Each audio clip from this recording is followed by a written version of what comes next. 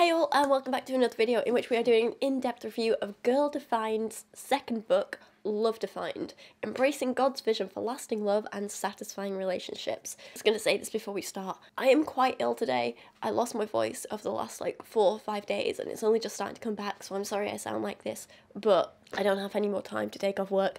I'm going to Glastonbury next week, and if I don't film now, I'm not going to get a video out for 2 weeks and it's going to be a whole nightmare, and just everything is exhausting at the minute and difficult, and I am very tired. But in exciting news, if you are going to be at Glastonbury this year, then you can come and see me hanging around the Mandala and Toad Hall stages with Herd Collective, who are a wonderful, amazing bunch of ladies who, if time and voice permitting, I might be performing a little bit of poetry with them. Otherwise, I'm just going to be around there taking photos and videos and helping them out with stuff, and they're wonderful people, and you should come say hi if you're going to be at Glastonbury, because that would be amazing, and hopefully I'll not be ill by then.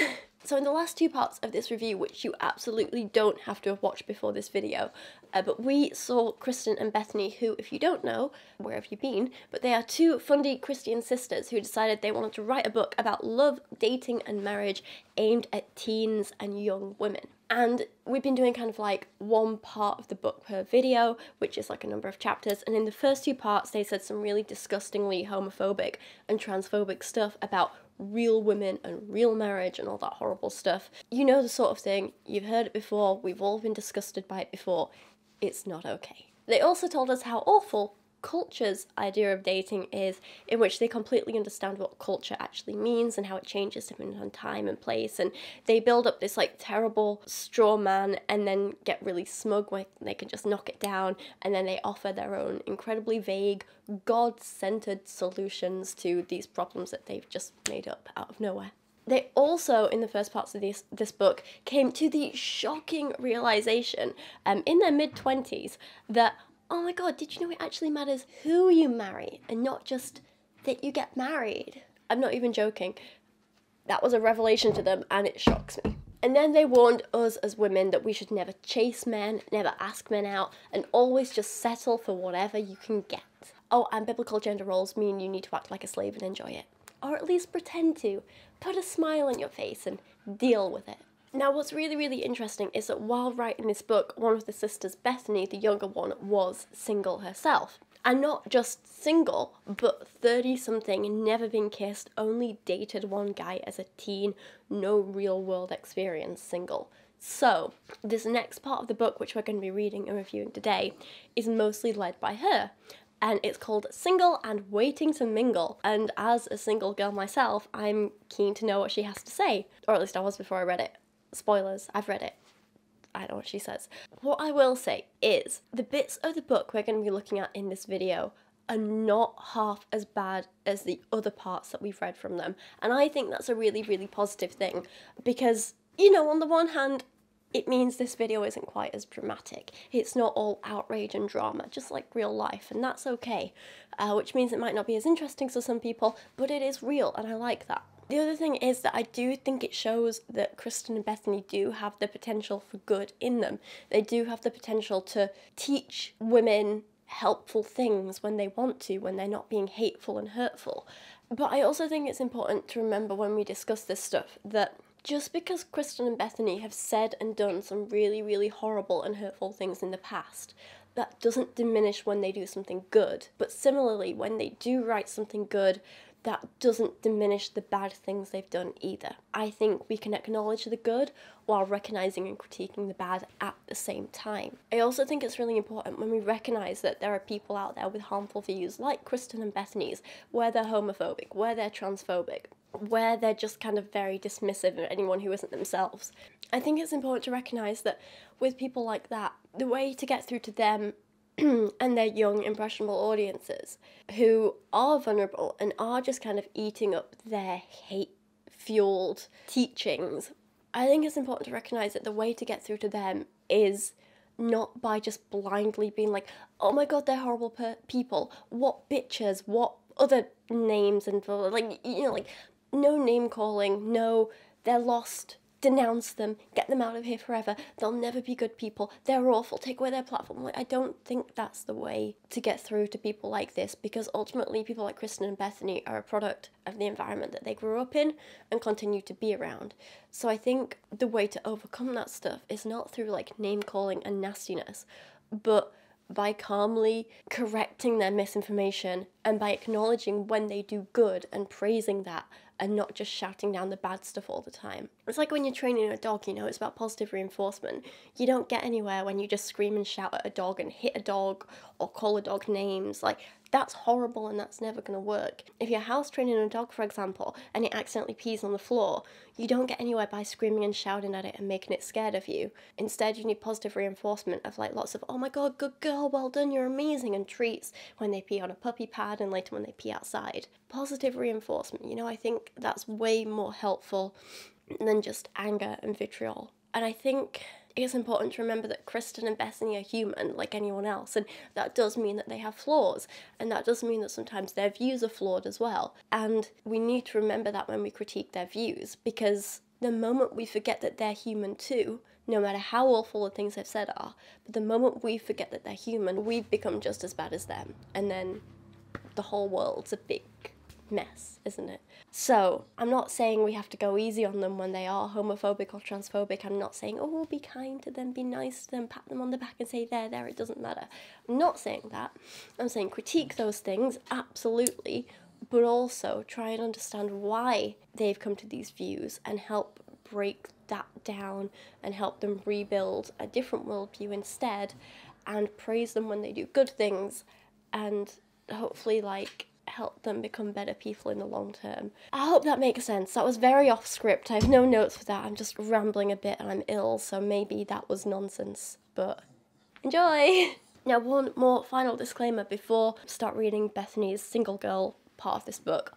And this is just about me and where I'm coming from in reviewing this. Unlike Bethany when she was writing this, I am single now, but I have also had long-term relationships before, including like a big 4-year one where I lived with a man, adopted Kyra with him and everything like that, and then our lives started going in different directions and I was unhappy, so I broke up with him.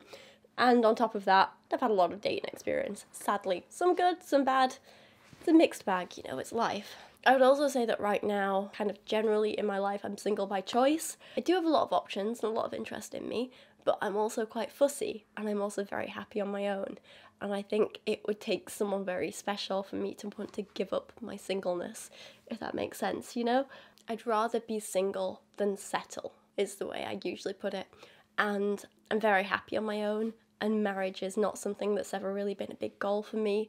Kids is never, ever, ever going to be a goal for me. I do not want them. I am absolutely child-free by choice. So in that respect, I don't have any timelines or time constraints or anything like that to stick to. So I'm very lucky in that respect, and I can take my time to, you know, date around and meet different people and only settle down with someone if they're completely right for me. I don't have this pressure that Bethany and a lot of other women have. So please bear in mind that my circumstances are very different from Bethany's, and neither one of us is right or wrong in terms of what we want or wanted from life. When Bethany was writing this book, she actively wanted to get married and have kids and all that stuff.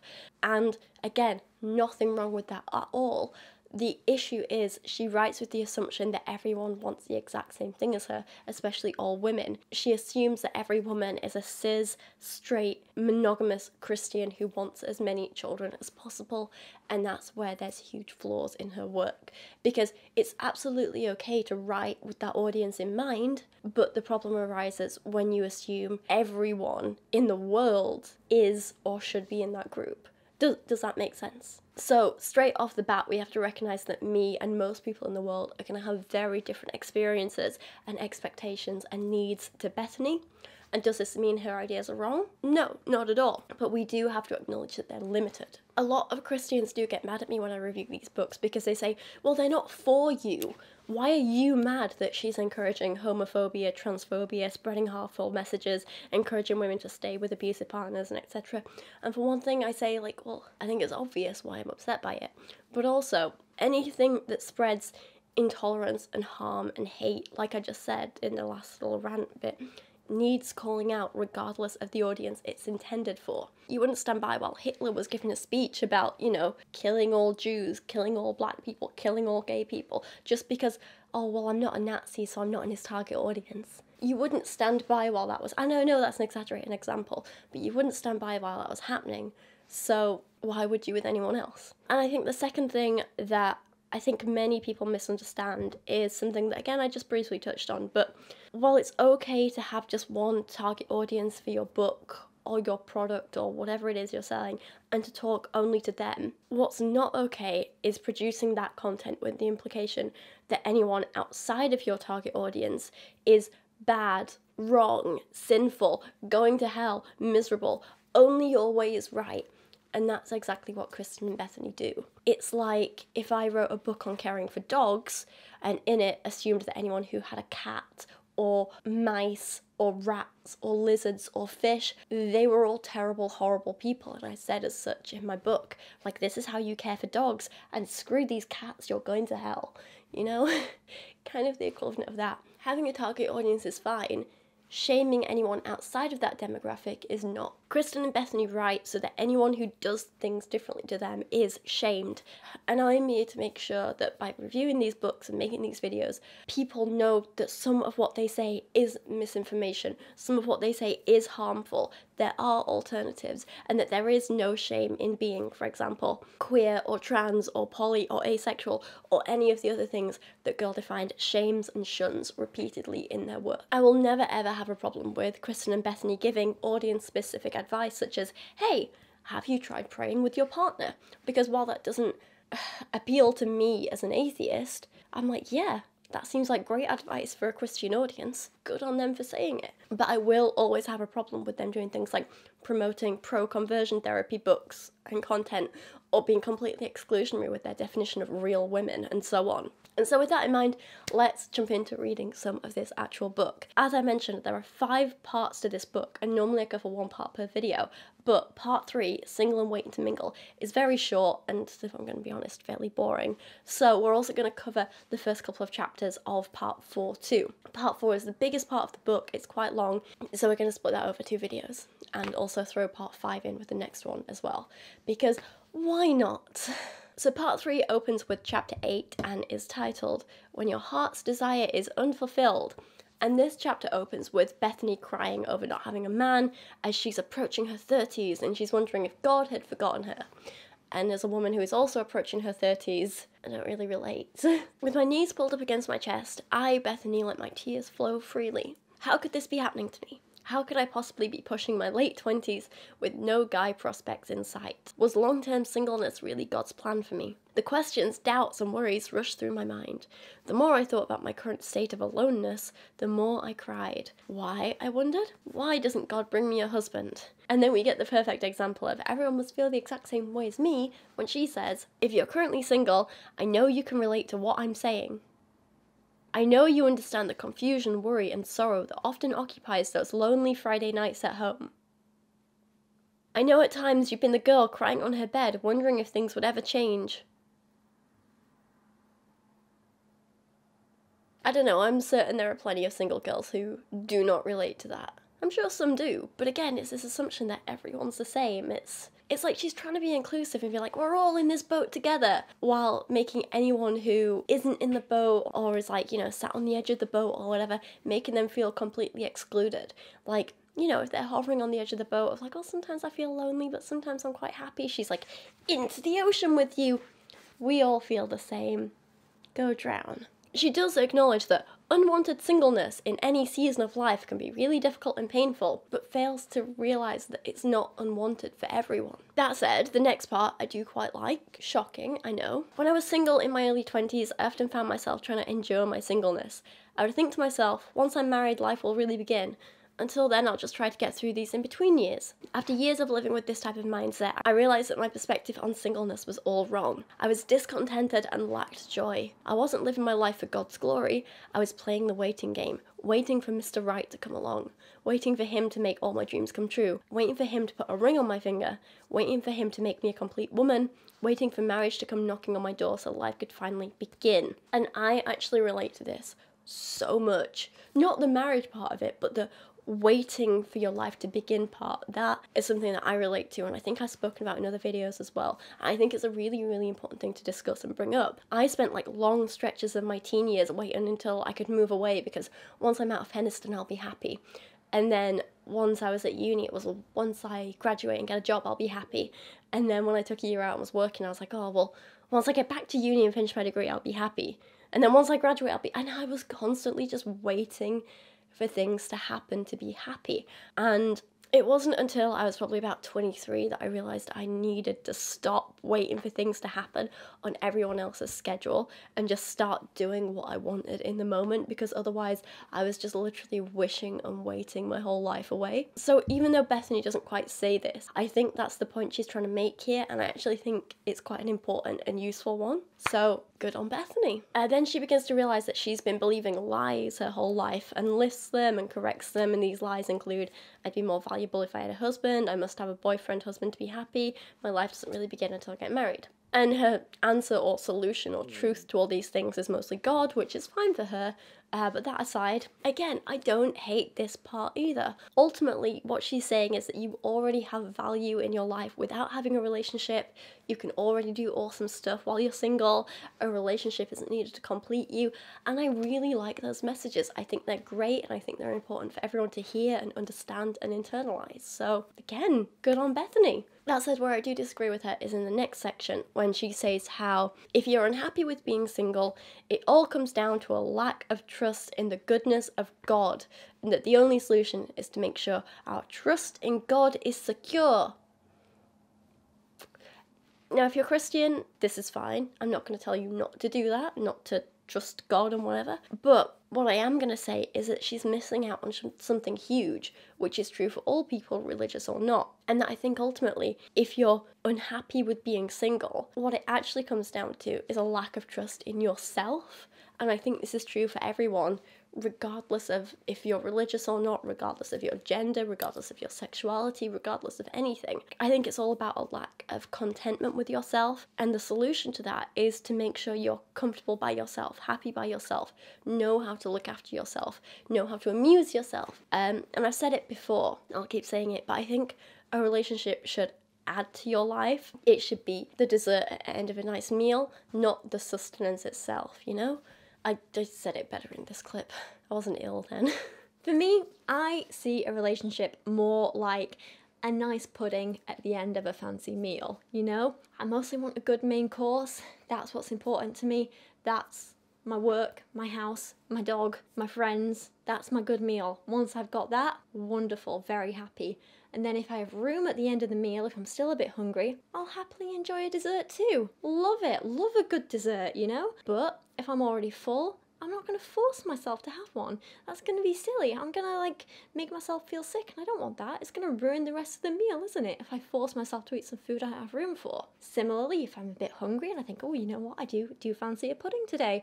And then the menu comes and all they have is 7 kinds of rice pudding. God, and I hate rice pudding with a passion. I'm not going to force myself to have pudding just because it's there when I don't like it.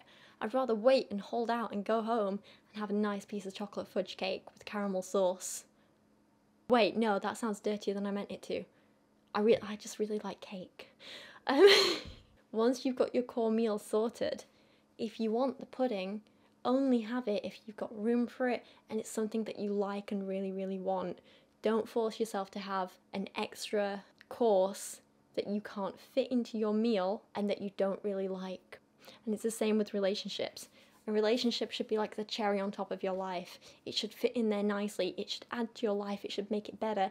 You shouldn't just feel the need to have it because everyone else is having one. You shouldn't feel the need to have it just because it's there, you know? It's got to be something that adds to your life. But we all know Girl Defined would never agree with that because they don't believe in self-care. They think it's selfish and sinful, and you should never put yourself first. And then they throw together another one of their ridiculous acronyms. There's 3 of these in every chapter, and it gets really exhausting after a while. I get a couple are great to drive a point home, but when there's a book filled with 40 of them, they all just blend into one after a while and they get quite boring. This one though is trust, because as a single girl you have to turn from sinful thoughts, remember God, uplift him and blah blah blah. Like I say, it's quite repetitive, it's boring. So let's just skip forward to chapter 9, which is called 5 Strategies for Thriving as a Single Girl. Ooh, I'm really struggling with the energy today, I'm sorry. Now this chapter opens with Bethany making a big mistake. Huge. She tried to buy mascara on Valentine's Day. I know, it's shocking. How could she?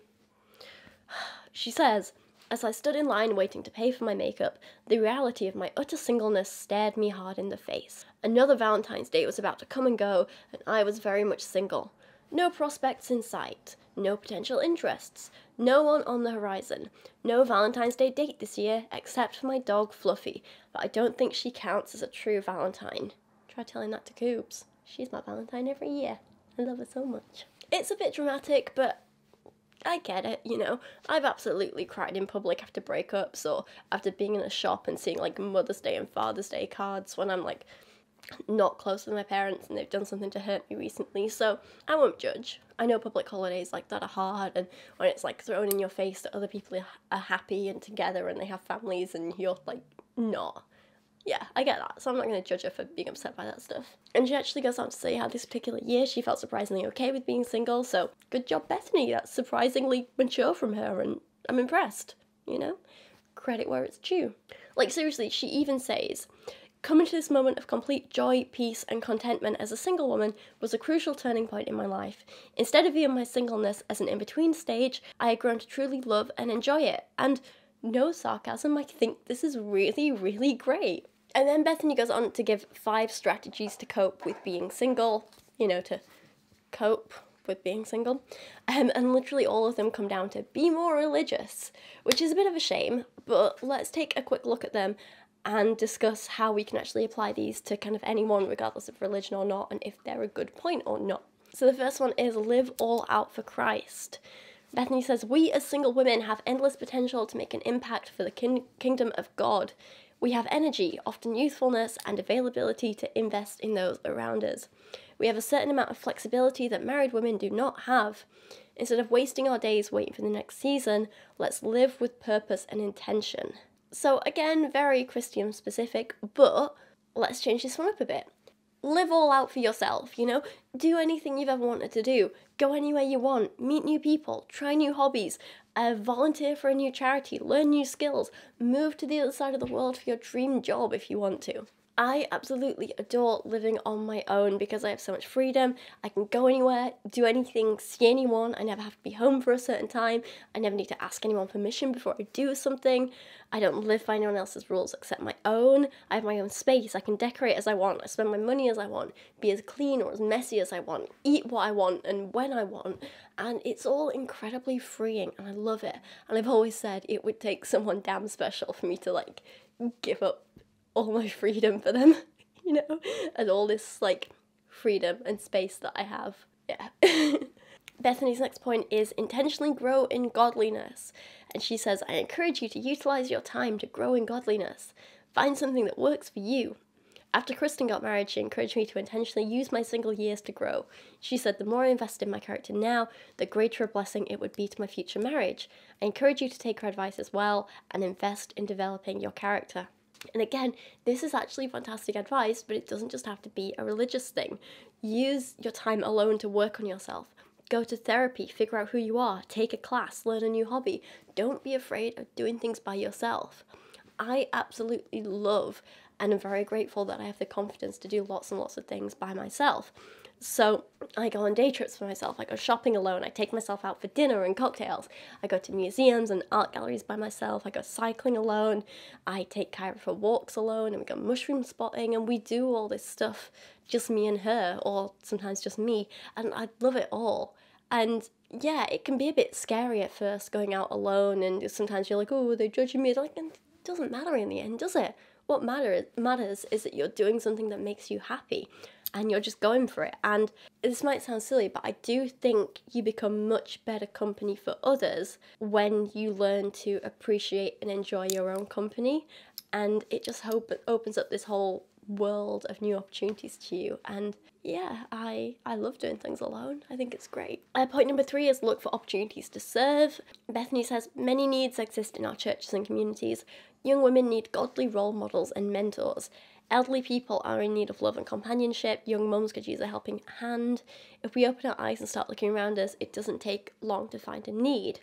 Instead of waiting for opportunities to come our way, let's intentionally go after them. Let's proactively seek out opportunities to serve. And I actually think this is fantastic. It's really nice to see something not selfish in a girl-defined book. This doesn't have to be a religious thing either. Just, find a way to give back to people in your community in whatever way you can. I think that's pretty great. Point 4, and this is where things start getting repetitive, she says, embrace the unique aspects of this season. I encourage you to do this by embracing the unique aspects of this season and making the most of it for God's glory. Take advantage of the opportunities to invest your time in things you couldn't do if you were married. This is literally exactly the same as the first point, so yeah. And then point 5 is expand your community beyond only singles. Bethany says, in our society, people tend to congregate by age and stage of life. Kids hang with kids, teens hang with teens, college kids hang with college kids, singles hang with singles, married people hang with married people, old people hang with old people. The groups don't mingle a whole lot. Instead of restricting your community and friends to strictly singles, try mixing it up a bit.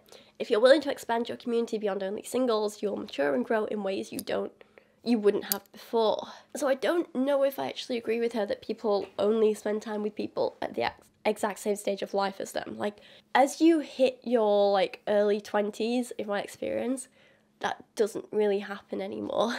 Once you get a job and make friends and get out in the real world, you do meet all sorts of people from all sorts of backgrounds. So while I think this is good advice, I'm dubious because I think it's something the average person already does. And then Bethany ends on the point of making sure that you're thriving in life and not just surviving, which is something I actually always talk about myself and I think is excellent advice, so I have no issues there.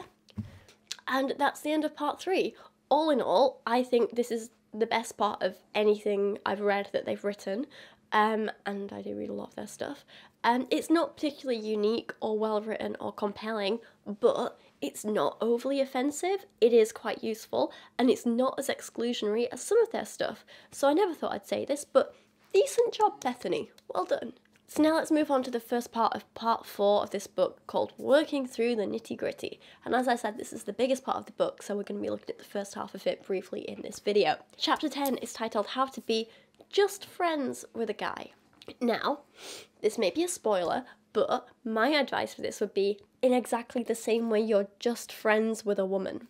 Crazy, I know, wild, but maybe that's just my crazy, non-sexually repressed brain doing something wild because I'm able to view people of the genders I'm attracted to as things other than sex objects, but maybe that's just me. You know, all that maturity and growth that I said Bethany showed in the last part of this book? She manages to undo so much of it within the first 2 paragraphs of this chapter. Such a shame.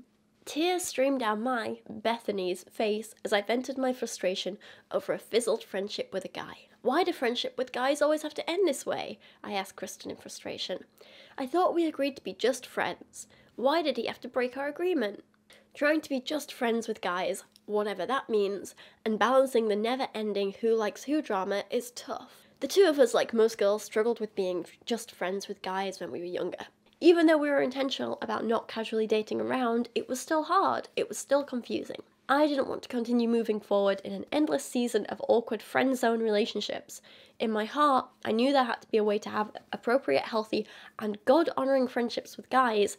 I just wasn't sure how to achieve that yet. Maybe just a personal thing, but I genuinely hate anyone who uses the term friend zone unironically. And then her advice from this is just very odd. Don't make your guy friendships all about the 2 of you.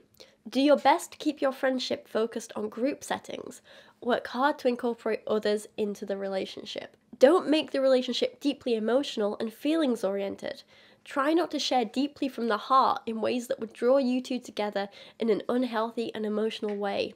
Save the deep emotional stuff for your girlfriends. So she's literally implying that you can't have an emotional connection and, a genuine friendship with a man without it turning sexual in some way. It's very bizarre. I understand that, like, in a friendship, if one of you has romantic feelings and the other doesn't, then it's important to set boundaries so that no one's feelings get hurt, no one's put in any danger. But Bethany seems to be implying that this is going to happen in all friendships. Very odd. What do you think Bethany would say to, like, bisexual people? Are they not allowed to have any friends or emotional connections with anyone, just in case, like, you know, a conversation about "I feel sad today" turns to someone slipping and falling into someone's genitals, you know? But the thing is, I see why Bethany thinks this, and it's not a problem with friendships in general, it's a Bethany problem.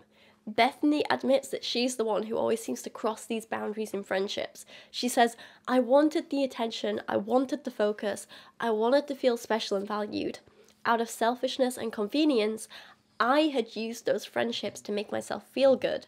I excused my actions by saying we're just friends, and then I'd allow those friendships to go down a not so just friends road."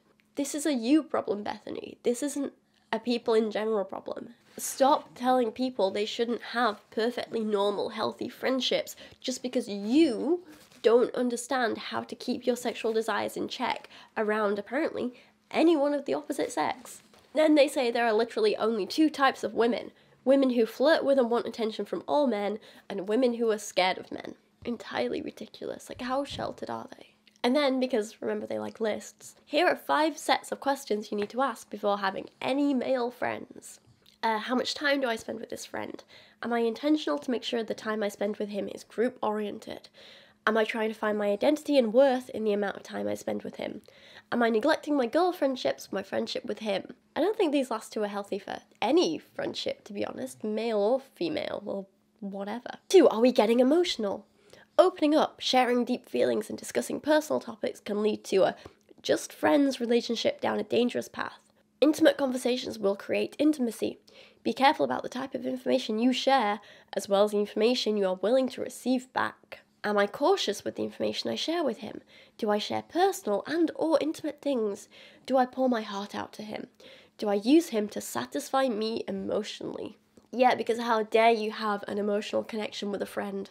How dare you? How dare you ask your friend for support and support them in return? These are perfectly normal, healthy parts of friendship, and it shouldn't matter what gender it's with. These are normal friendships. It's okay. Let's throw 3 and 4 together. What do we talk about? And is this guy and is this guy a godly friend for me? Does this guy push me closer to Christ or pull me away from him? I put these together because the description she gives for them, they're basically the same. Hello, Coops. These 2 points basically just say, don't you dare flirt with a friend, only talk about God. And the flirting thing I agree with, but everything else, it must be so boring to be Bethany's friend. And I don't mean that in like a just petty insult kind of way, like, but there's nothing wrong with being religious at all, but if it's your only interest and personality trait, that just must be such a dull life, you know?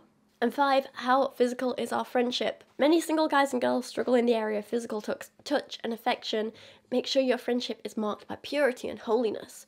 You should be encouraging him towards purity in your physical contact. Interesting how it's the woman's job to encourage the man towards holiness and not the other way around. You should be encouraging him towards purity in your physical touch. Once again, it's putting all this like blame and shame on the women for like saying they encourage men in sexual ways and so on. It's typical girl defined, isn't it? She wants you to ask, am I honouring my future husband in the way I touch this friend?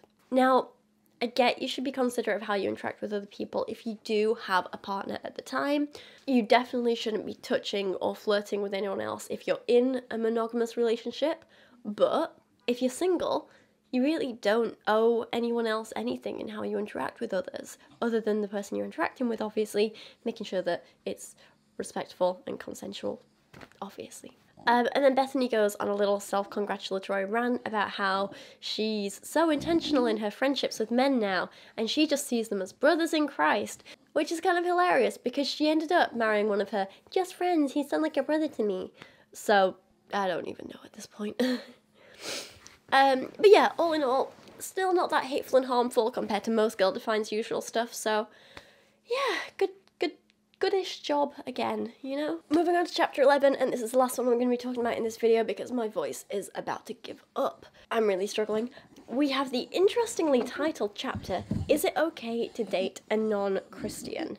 And is it okay for a Kubiku to interrupt my video with cuddles?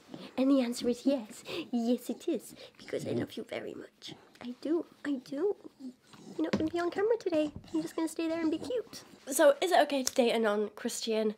Sadly, this chapter itself is not so interesting, and in summary, Kristen and Bethany just say no. They say everyone should only be dating with the intention to marry and have children. If you don't marry a Christian guy, then it's not a real marriage. And what about the children? How could you ever indoctrinate them if they're learning about multiple perspectives from birth? Oh, the horror. That's basically it. Let me read you some of this stuff as a summary. Before we unpack whether dating a non-Christian guy is a problem, we first need to ask this question. What is the purpose of a romantic relationship? Throughout scripture, godly romantic relationships are always paired with marriage in view. The Bible never portrays a picture of a pure, Christ-honouring romance without marriage in sight. Why? Because romance isn't a standalone activity. It's a gateway leading us to the end destination, marriage. When it comes to dating or marrying a non-believer, the Bible says you'll become like an unequally yoked pair of oxen. Basically, you're not a good match. You will encounter major spiritual differences, which will ultimately leave you spinning in circles. You won't be unified in the most foundational part of the Christian life, living for God's glory. The command in this verse makes it painfully clear that marrying a non-believer would be disobedient to God. This may seem harsh, but when we remember what marriage is ultimately supposed to reflect, the gospel, we will see how truly important this command is. And the thing is, I get that religion is a huge part of many people's lives, and it's a big value that should be taken into account when dating. For example, as an atheist, I don't think I could ever date someone who is a fundamental Christian or Muslim, for example, because I disagree so strongly with many of their teachings and beliefs that I don't think that would be a good fit. These are things to consider, they're completely reasonable. However, I happily date other atheists, I'd happily date an agnostic, I've even dated some pagans, because we still have a lot of shared beliefs and values, and ultimately that's what's important. So yeah, I get discussing religion with someone and wanting to be on the same page with a lot of values and stuff. What I take issue with here is Kristen and Bethany literally saying marrying a non-believer would be disobedient to God. That is absolutely shaming and disregards the fact that everyone's an individual. While plenty of people do only want to date and be in a relationship with people who share their religious beliefs, there are also plenty of people who are already in happy, fulfilling relationships despite religious differences. And to tell them that their relationships are wrong and they're being disobedient just seems cruel to me. My personal advice for this would just be, if you're interested in someone who's a different religion to you, communicate with them. Like, simple as that. See what shared values you do have, see where the differences are, see what both your expectations are of each other, and then just go from there. And it's going to be completely different for everyone. There's no right or wrong, and if you fall for someone of a different religion to you or no religion at all, that's not disobedient to anyone. Please, please don't let that shaming language affect you at all. Then they go on to list all the problems with dating a non-Christian, and if this was just reframed as like issues with dating someone with a different value system to you, it wouldn't be so bad. But instead, it's framed as they're wrong and you're right, so this will be a problem. It's just not very nice. They say, regardless of how nice, moral, or fun a non-Christian man may be, don't compromise on this choice. Obey God's word. Heed God's warning signs. Trust that his ways are better. Place God first in your life. And then to end on a lighter note, I haven't really spoken about this much in these videos, but at the end of each chapter, Girl Defined have these study pages where they ask their readers questions and give them space to answer. And usually these aren't all that interesting because they're just basic reading comprehension questions. But there's one in this chapter that had me giggling so much, where earlier in the chapter they describe the origin of the term yoked and how it comes from this story about oxen in the Bible and all this stuff. And then they instruct their readers, who I remind you are not 5-year-old children, but young women old enough to be considering marriage. They instruct them to draw a picture of what you think an unequally yoked pair of oxen would look like. Oh my god, you can't make this stuff up, can you? I know, you having a giggle baby, are you? Little giggle guts? Little giggle guts? You're so good. The next chapter is slightly more interesting, and it is called Qualities to Look For in a Future Husband. And I was planning on talking about this in this video, but my head is pounding and my voice is about to give out, so I'm going to throw this in the next video instead, that I'll hopefully film when I'm feeling a lot better than this, because I think I'm about to die. So yeah, we'll cover that next time. But this is where I'm going to end this today. Thank you for watching. Thank you for putting up with me in my ill state. So while there were some minor issues with parts of this book, these definitely feel way more fluffy and not half as bad as the other bits of this book that we've read and discussed so far. But like I said in the beginning, even though they weren't quite as interesting or dramatic or bad and terrible and whatever, I still felt it was worth covering, because, you know, life isn't all just pure outrage and drama, is it? I think it's good to cover the good with the bad and the in-between as well. And honestly, with how ill I've been, it was nice to do something just a little bit less intense for once.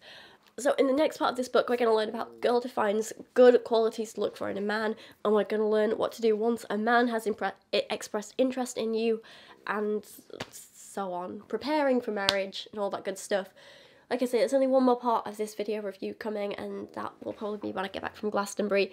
But in the meantime, please let me know down in the comments what you thought of this video. Would you ever date someone of a different religion to you? And ahead of the next chapter, let me know what you think are some good and important characteristics to look for in a partner. And in the next video, we'll find out whether Kristen and Bethany agree with you or not. So, thank you for watching today. Thank you for putting up with my ill self struggling through. Thank you for your patience. I hope you enjoyed this, and I'll see you again soon. Thank you.